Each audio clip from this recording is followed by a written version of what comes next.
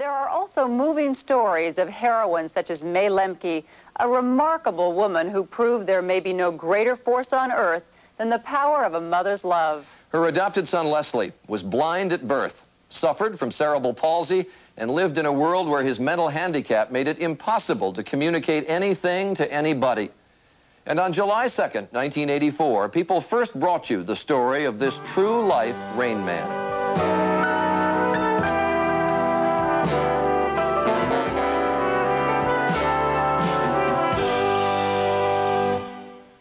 Mother had received a phone call, and they told her that they had a baby there that needed care. And I said, "You're foolish to do that, to take care of that baby." Well, she says, they say it's going to die, but she says, "You're going to see." She said, "This baby is not going to die." May Lemke was a very determined woman. She strapped Leslie to her waist and forced him to take his very first steps. For 3 years, I stood him by the fence, and he moved. And I saw him go like this. I said, "Come.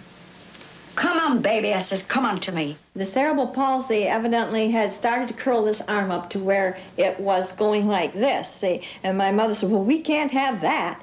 And so then she took and she pulled this arm out like this.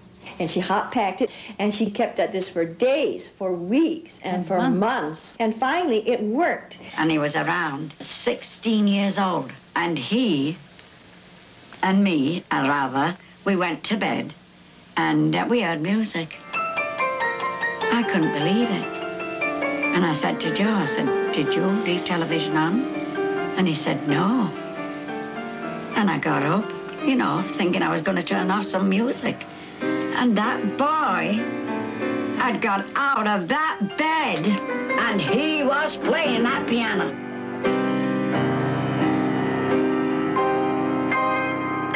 He has never been showed music.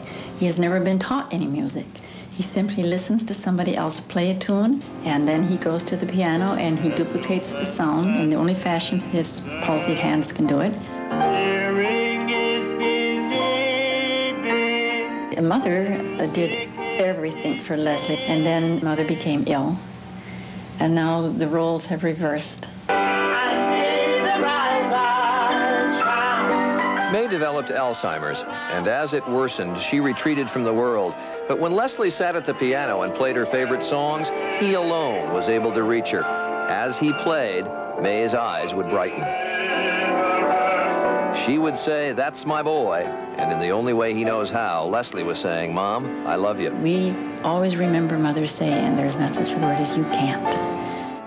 I once was lost, but now and found. Was blind, but now I see.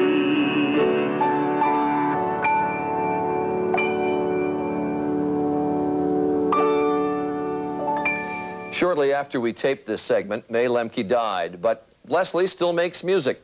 It's his mother's legacy. And we'll be right back.